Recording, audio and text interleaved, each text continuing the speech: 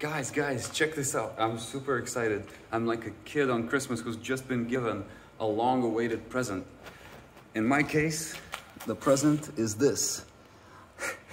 An impact wrench, an electric impact wrench from Milwaukee that hopefully is gonna make it not necessary for me to get an air compressor and impact gun and still be able to do big jobs like, for example, removing a crank bolt.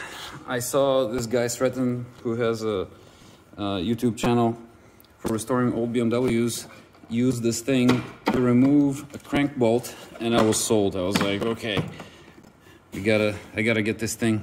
It's expensive. It costs as much as a laptop, and hopefully I'm gonna be able to use it for all sorts of purposes. Yeah, check this out. It comes in a kit with 2 batteries. Let's see. Okay, probably need to remove the packaging here. 1, push the battery in, and 2, tear this off. I guess the battery's already pushed in. What? I need to remove it. Kind of hard with one hand. Okay. Aha. Okay, I need to remove it from here then. Haha. Nice. Let's see if it's charged. If it comes charged.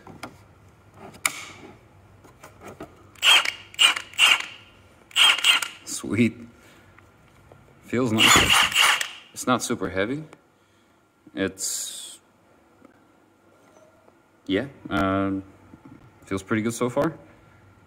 Let's try it on some half shafts. I got this this old Alfa Romeo here. Not that old, 2000 and something. 2003 maybe. And I'm taking out the engine. And I need to undo those drive shaft bolts over there. And obviously I haven't even attempted to do them with a regular wrench because they'll strip. And let's see how this wrench does. Well, it turns out the battery is not actually charged, because when you press this thing here, let's see, here, it just shows 1 bar. But still, I'm eager to try it, so let's see what it can do with 1 bar of charge. I'm gonna put the proper extension here, and the 8, I think 8 mil or something. So I need to make sure that it's really seated. Okay. And now, give it a whack. Oh shit. Damn, that sounded really strong. Wow.